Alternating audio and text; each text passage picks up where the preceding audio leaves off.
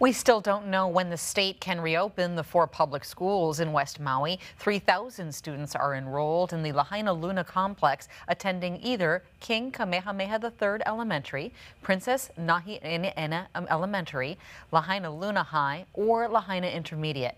Parents were told to sign their kids up for other schools, but new data from the Department of Education shows thousands of kids have not re-enrolled. Sam Spangler has more.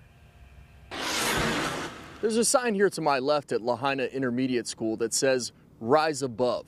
And that's exactly what the Lahaina community has done, giving their community members food, water, supplies, shelter. Now, they say they need their keiki to get back in school here in West Maui, but away from all the devastation that you can see behind me. Our school's gone, our whole town's gone. I don't know why this happened. Losing some of my relatives is making me get really sad. As West Maui students from Lahaina Luna High, Lahaina Intermediate, Nahi'ene'ena Elementary, and King Kamehameha III Elementary are processing the tragedy, they say now all they want is to be back with their friends and teachers. That would make me happy to see some of my friends. I think having people who share similar experiences and being able to heal together is really what we need as a community.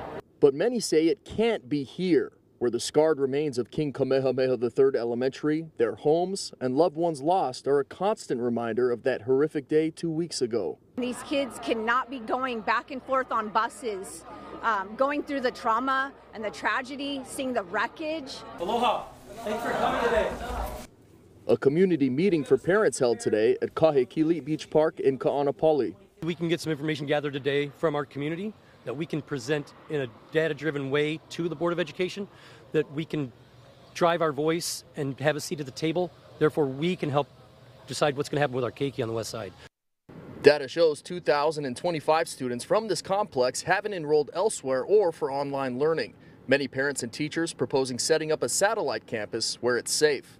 We're asking our president, please bring funding here, get us set up. There are resources here, there are conference rooms that we could set up for our kids so that they could be together.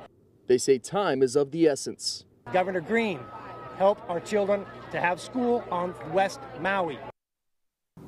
Some parents are trying to enroll their keiki in private school. We're told Maui Prep had about 500 keiki try to sign up there.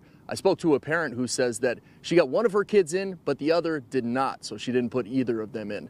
Now, there is a Board of Education meeting coming up on Thursday. That's at 1:30. The first line item of the agenda is the Maui fires and how it impacts the education. We'll keep you updated. Reporting from Lahaina, Sam Spangler, KHON2 News, working for Hawaii.